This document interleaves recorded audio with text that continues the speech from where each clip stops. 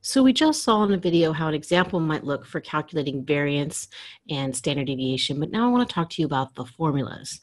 And so I do want to differentiate between the population and the sample formula. The population, remember, this is more theoretical in nature. If we could measure everyone in the world, this is how it would look, versus the sample, which is when we calculate for what we actually have. So this is the formula for the population, and I'm going to walk through it, but I want to point out this first symbol here. This is sigma. Sigma is a Greek letter. It kind of looks like an upside down Q, and that's to tell us that we're looking at the population and then variance. But the fact that it's squared is telling us it's the variance. That's to remind us that these are squared units. And it's doing exactly what we had done on the previous video, which is looking at the average amount by which the scores deviated from the mean, but they're squared. So let's walk through this. It is saying we took each score minus the mean. Remember, we had said, oh, you have a score of 1 minus, I expected it to be a 1.5. So we took each score minus the mean. Then we squared them. Once we did that for every score, then we summed them up. And once we summed up all the scores, we divided by how many there were. That was to give us the average amount of squared deviations. So while this looks kind of scary in formula form, it is exactly what we did in the previous video. And that's for the population. Now I want to talk about the sample. So the sample looks somewhat similar, but a little different. You'll notice here we have Roman letters, S. This is to remind us that we are dealing with samples. So this is S squared, which tells us it's the variance. It's calculated much the same way. We took each score minus the mean. We squared them. We took all of them and summed them up. And now instead of dividing by n, we divided by n minus 1. So this is where the theory and the practice of our true samples start to deviate. And it's always going to be the variability that causes problems. The mean was the same formula for both the population and the sample. So I'm always going to say things like the mean is the mean is the mean. The mean is never the problem. It's the variability that's the problem.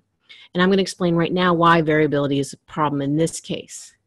Let's say this is our population, and we could say that it is height or something.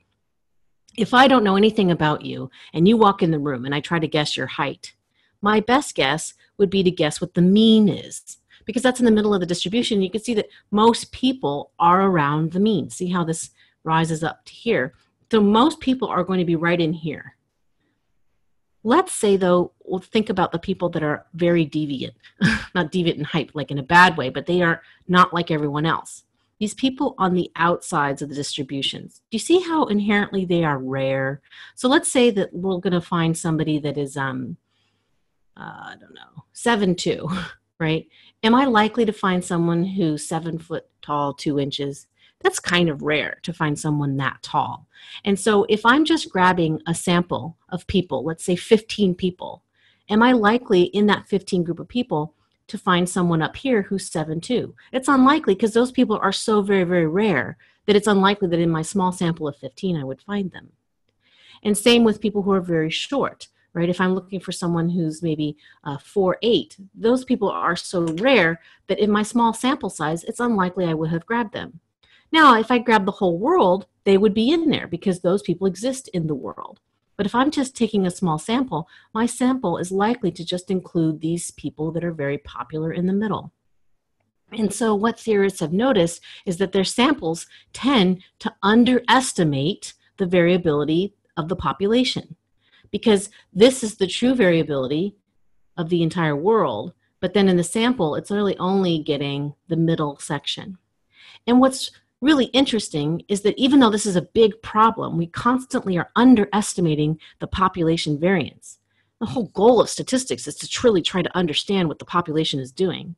There's a very simple fix. The simple fix is just adding -1 in the denominator. If we subtract 1 from the denominator, we've fixed all the problems. Well, close enough. So think about this. Like, let's say you have a pizza coming to your house and you have 5 friends and you have to split your pizza up amongst the 5 friends. And then let's say one of your friends has been studying stats all day and he crashes on the couch and falls asleep. And now you have only 4 people you have to feed with that pizza. This is kind of like what you've done here. Here's your 5 friends. Then this one friend passes out from studying so hard. So now there's only 4 in the denominator. What does that do to your piece of pizza? Does it get bigger or does it get smaller? Your piece of pizza is going to get bigger because there's fewer people to divide it up. And so what this -1 in the denominator is doing is kind of altering the mathematics to make this number larger than it was going to be, to fix the problem that our samples tend to underestimate the population. So this is a nice fix, so now that the sample variance more closely resembles the population variance. So this is the first time we've seen that our population and our sample calculations are not the same, and it's another reason why I want to make sure you understand the difference between the two and to know which formula to use. So now that we've talked about the variance formula, it's very simple to move forward with the standard deviation formula. If this isn't making sense, maybe go back to the video where we went through the examples with some actual data. But the standard deviation is just the square root of the variance, which makes the units go back to their original form. So rather than squared dogs, we now have dogs. So for the population, we're still going to use sigma. That's to remind ourselves that this is the population. The sigma squared is variance. If we square root that, it turns into sigma. And now this is saying the standard deviation of the population.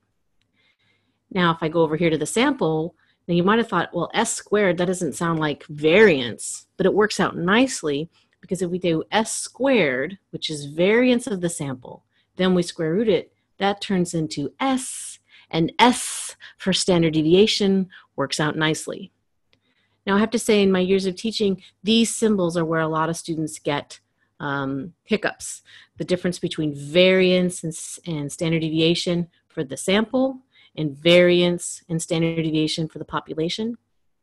This is one of those things where it's just easier to try and practice it as much as possible. And then what will happen is by the time we're 3 weeks in, you will have mastered these symbols. But it does take a little bit of practice just writing down, okay, this is the standard deviation for the population. This is the variance for the population. This is the standard deviation for the sample. This is the variance for the sample. Okay.